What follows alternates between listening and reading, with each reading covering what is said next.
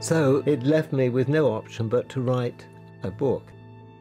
If Gaia does exist, then we may find ourselves and all other living things to be parts and partners of a vast being who in her entirety has the power to maintain our planet as a fit and comfortable habitat for life.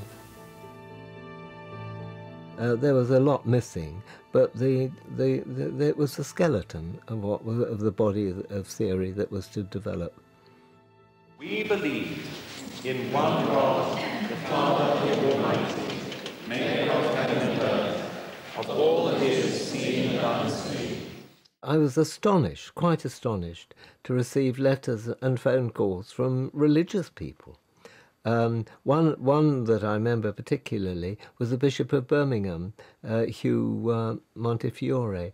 It made me think of what theologians call the immanence of God. That is to say, the Holy Spirit of God working within creation, and the way in which these cybernetic controls are set up and make life optimal for human beings to appear in so many different ways, which he describes, that immediately put me in mind of the Holy Spirit working within creation.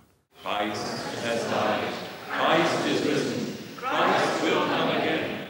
I found it very easy to engage with the people who are religious if they want to think of Gaia as an example of God's creation, a living thing that God created.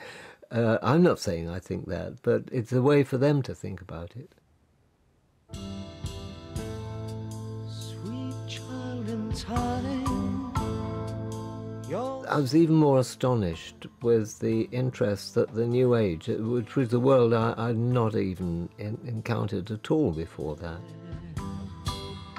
We don't recognise that we are so intimately connected with the Earth, and that she is so much a part of us, and we are so much a part of her, that if we don't communicate with her and recognise how we can't live without her, we'll destroy the Earth.